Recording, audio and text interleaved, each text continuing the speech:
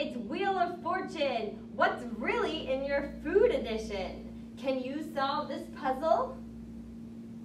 M.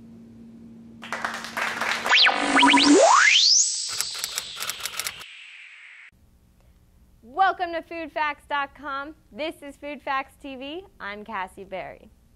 Azodicarbonamide.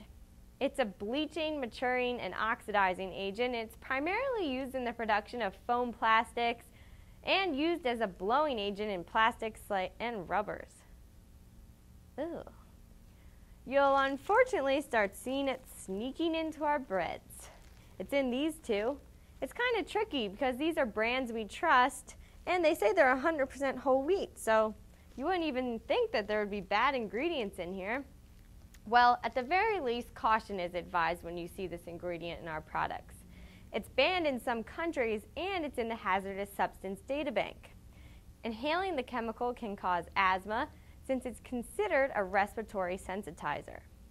When azodicarbonamide, that word, reacts with flour, it's converted into biurea, which supposedly is excreted, but some people aren't convinced that that's the case in humans. It's in small quantities in fast foods like Subway, Dunkin' Donuts, Panera Breads, McDonald's, Burger King, and KFC, just to name a few. Check your favorite breads for this controversial ingredient on foodfacts.com.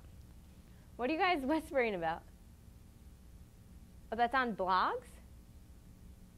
Apparently, some sources are saying that there's a $450,000 fine in Singapore if you have this chemical in your food, and 15 years in prison. We're going to have to check that out.